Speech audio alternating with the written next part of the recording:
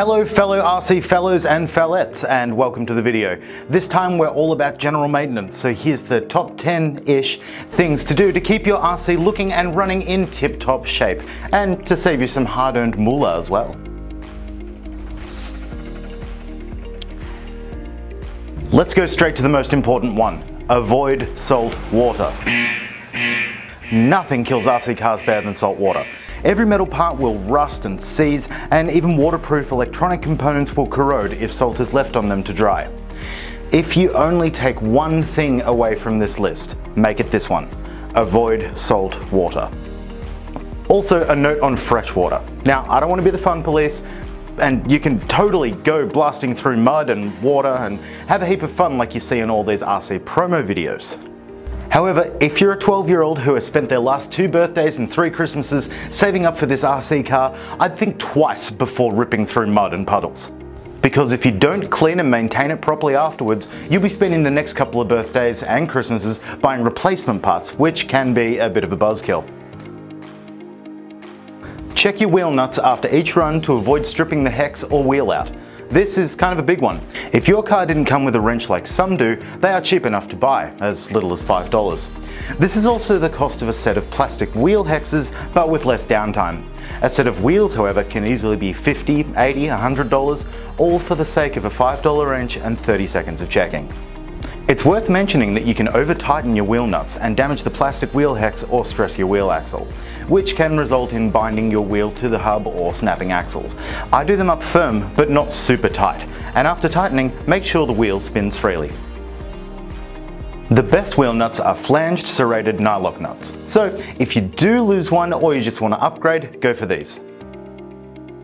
When you get a wheel wrench, you might want to get some tools as well.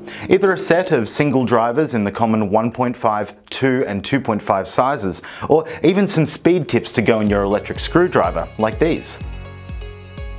Having the right tool for the hardware on your car makes every maintenance job just so much easier. Check your grub screws. Although they're small in size, these little grubs have big responsibilities when it comes to keeping your RC running, and with great grub power comes great grub responsibility. Don't judge a grub by its thread size. This grub's bite is bigger than its bark. The early grub gets the bird. Okay, that last one didn't really work, but your car's grub screws certainly do, keeping pinion gears, drive cups and drive shafts in place and connecting them to other drivetrain components. This one might save you a $30 to $50 center shaft or pinion and spur set. Maybe your 4x4 is now only a 2-wheel drive. It's worth checking the grub screw on your center drive cups are tight. Look at this pinion gear not working because the grub screw isn't tight.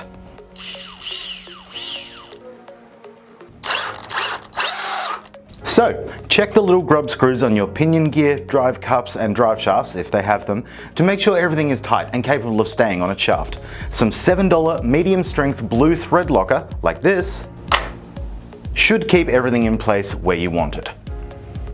When replacing or tightening the grub screw, ensure it's tightening onto the flat spot on the shaft. Check your gear mesh.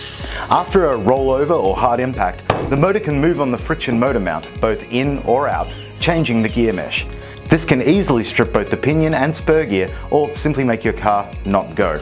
Link to our video setting the gear mesh in your RC car can be found in the description. Check your bearings. Are they notchy, firm or gritty?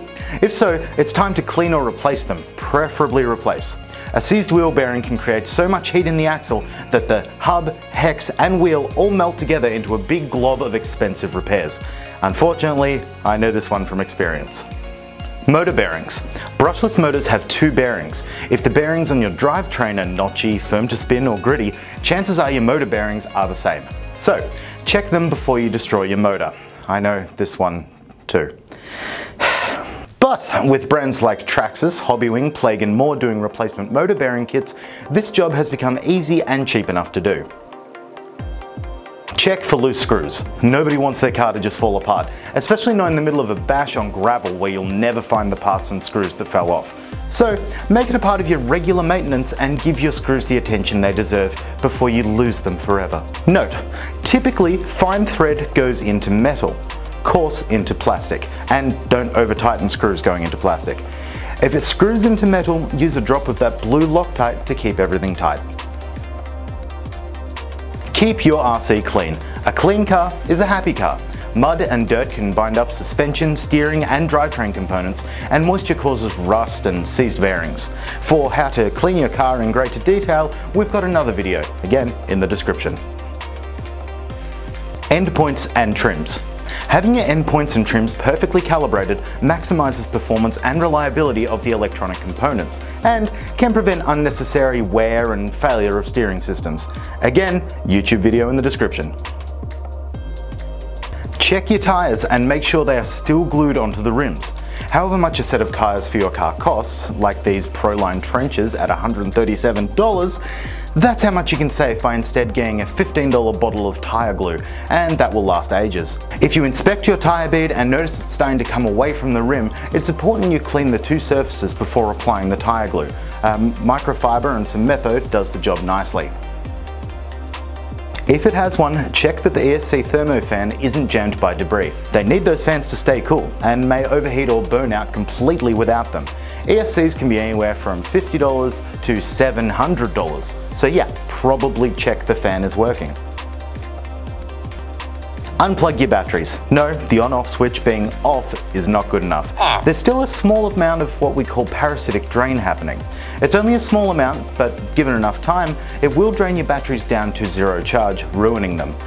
Even the cheapest of 2S batteries is still $40, but a high-end 22.2 volt 6S pack will run you nearly $300. Also, let's talk about storage mode. LiPo batteries hate being at a low voltage for any reason. If you are leaving the batteries for a long time between uses, a smart charger with proper storage mode functionality is ideal. But if you only have the basic charger that came with the car, the next best thing is to just leave the battery fully charged. LiPo batteries have about a 5% self-discharge rate per month from fully charged, so if you can't storage charge them, full charge is way better than discharged. Lastly, don't overgear your rig. This is typically done by changing the motor pinion gear or spur gear, but changing your wheel's diameter also has the same effect. Let's measure the diameter of these two different wheels.